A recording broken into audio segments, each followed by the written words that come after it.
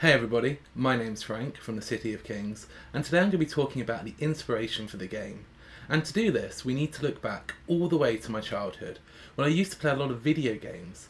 Now, I've always played lots of different games. I've never been one of these people who has a specific taste, but I did play a lot of RPGs. The Final Fantasy series for the PlayStation, Phantasy Star Online for the Dreamcast gave me a lot of highly expensive phone bills, and World of Warcraft, Guild Wars, the Star Wars MMORPG, all these big games where you kind of go on an adventure, you journey through this ongoing story, and you customize your character, you build up something that is unique to you, and with it, you kind of adventure through this world. And I always wanted to make my own RPG game. I always wanted to make some sort of MMORPG, and a few times I kind of tried to, but as you can imagine, making a big video game is quite a complicated thing to do on your own. And then over recent years, I started playing a lot of modern board games, and as I played these games, I got familiar with different kind of concepts.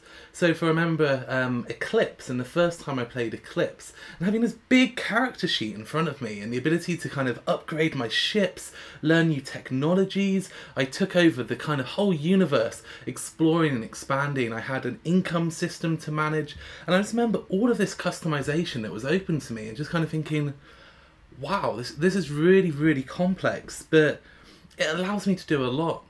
And I also played more games, and I kind of came to the cooperative nature of Forbidden Desert and Pandemic. And these games made me realise you can play games together, it's not just against each other. And that kind of got me thinking quite a bit. And as I played more games, recently Pandemic Legacy has this amazing concept that makes you just want to keep playing over and over and keep coming back to that game. I remember as a child you would kind of play a game on a Friday night, and then the whole weekend you'd be playing it, and at school you'd be, you want to get home and rush home to keep playing it because you want to see what happens, you want to progress and you want to beat it.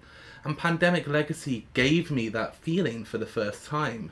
Dead of Winter gave you the concept of different lengths in a game and different difficulties. We have expansions, and all these things just kind of ring bells in my head about these are video game concepts that have been around for years, but I'm just getting familiar with them in the board game world over the last 3 or 4 years. So what if I took the game that I've wanted to play for years and I turn it into a board game? So we started thinking about, how does this work? How do we do character customization? How do we do item management? How do we do creatures? How do we create this immersive world and tell this story?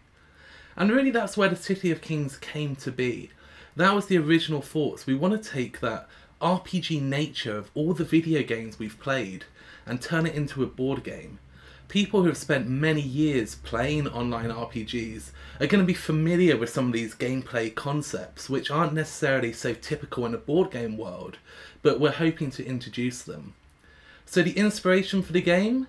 The 20 years of RPGs and video games with a hybrid of modern board game mechanics, bringing them together. Thanks a lot for listening, and please leave any questions in the comments. See you soon!